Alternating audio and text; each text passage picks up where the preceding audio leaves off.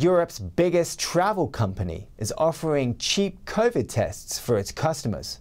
But with whichever airline you fly with, testing has its challenges. NTD's Patrick Hayden takes a look.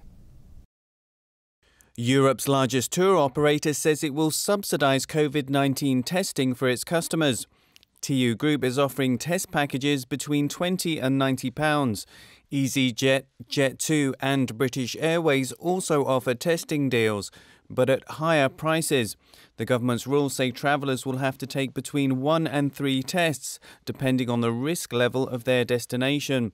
TUI says it's also offering a COVID-19 insurance for all its holidays. Consumer group Which says they have seen an increasing number of complaints over testing in recent months. Many customers have not received their tests from their provider or the results.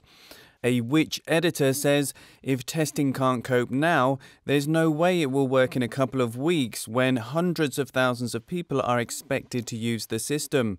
Patrick Hayden, NTD News, London.